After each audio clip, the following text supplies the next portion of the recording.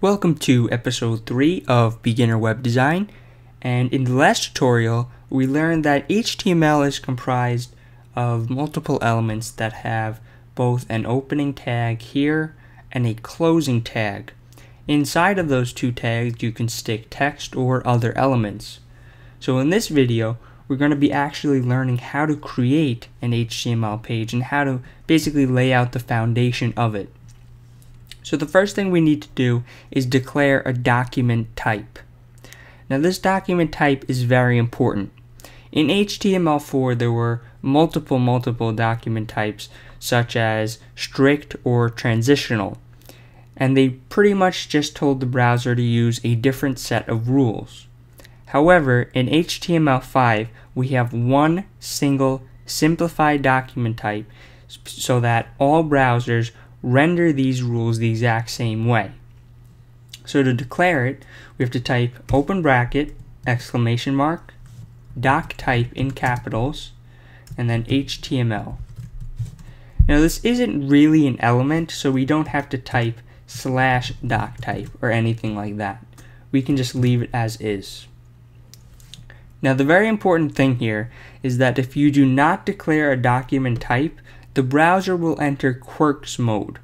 And this isn't really that visible on most modern browsers such as Safari, Firefox, or Chrome, but for older browsers such as Internet Explorer 8, they may render different elements differently because they're not really sure which rules and guidelines that should be used on the page. So always be sure that you have a doc type. After that, we're going to set up the HTML tag. Now this element is pretty straightforward. There's not much to explain here. It's just going to be the holster for any other elements on our page. Now inside that HTML element we have two other elements, which is head and body. Let's start off with head. So in the head of our page there's not much that the user is going to see. This is mostly just data that's sent to the browser, or it's calling for external scripts or style sheets or references, anything like that. The one thing that is really important that the user will see is the title element. Now let's just type in about us, for example. Now on any browser, at the top of the page it'll say about us. Now if you don't declare any title, it will just show either the name of that page, which here is untitled.html, or the path. So it could say knowyourmactuts.com/untitled.html. And that's not really that great, so we want to always declare a title. The other thing to use in our head is a character type. This character type is really just telling the browser what set of characters to use. So this isn't as important to mess around with for just a basic English website, but if you're going to use a language outside of Roman characters, for example Japanese, you would need to use a different character type. So for this setup right here, I'm going to type meta http equivalent equals content type, content equals text HTML, char set equals UTF-8. And that is a little bit annoying and it's not that straightforward. So I would just recommend that you just copy this one down because it's kind of confusing to just have to write it out all the time. So I would just save this somewhere on your computer. If your text editor allows snippets, I would save it as a snippet. This way you don't have to type it in every time. This is just loading the UTF-8 character set.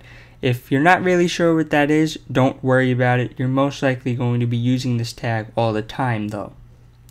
Now you'll notice that I placed a slash after this meta element.